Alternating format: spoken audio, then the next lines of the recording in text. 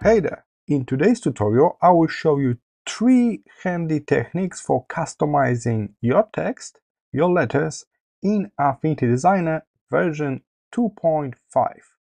So here's my text.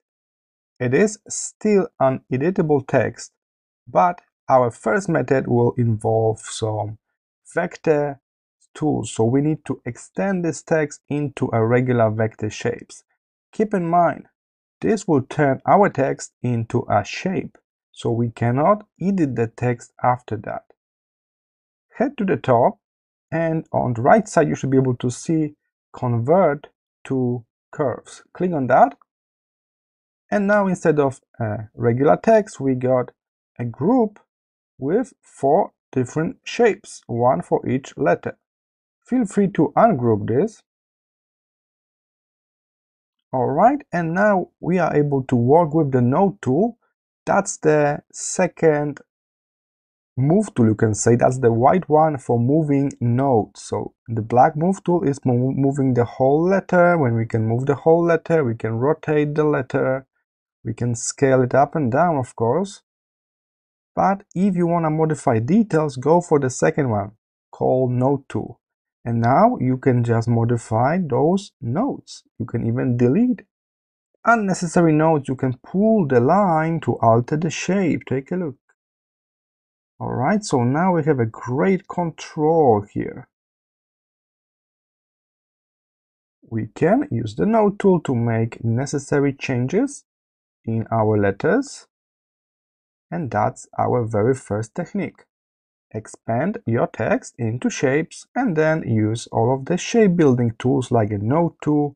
If you need to draw something unique, you can use the pen tool. For example, we can redraw this part using pen tool. Just like that, we can fill it with color now. And then you can select the original letter and the extra shape that you just draw and add them together using add operation. Here it is. Of course, feel free to modify colors of your letters. You can now change the color of each letter separately as we extend them into shapes. Alright, let's try to select and group back everything. Command G will do. The second method of customizing your letters is to apply some layer effects. So you can go for layer effects, then we can get ourselves outer shadow, like that, adjusting the offset distance. I want the radius to be none, so it's a very sharp shape. Change to normal as the blending mode. Now we can select this color from the first letter a bit darker, no transparency, and we just use the outer shadow to create this effect.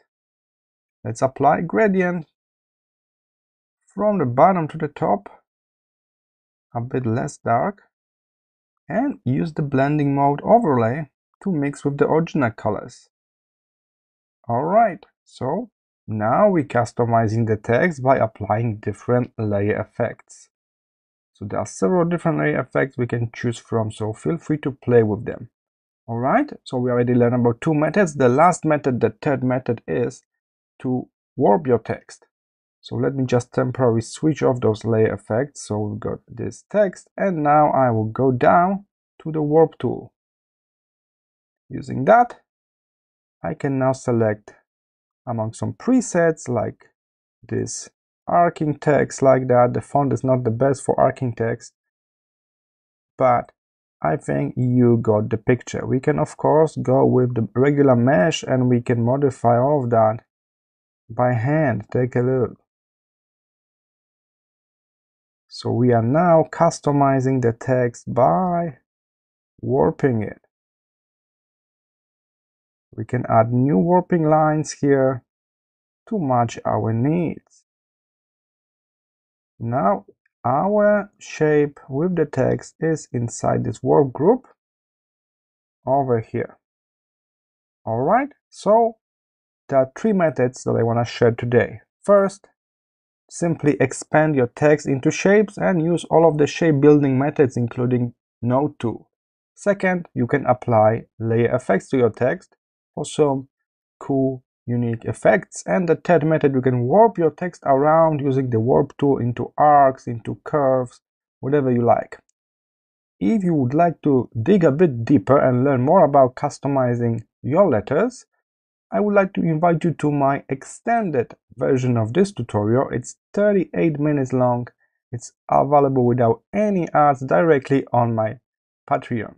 So I will drop a link in the description if you would like to watch the extended long version of this tutorial. Thank you for today, and I will see you in the next video.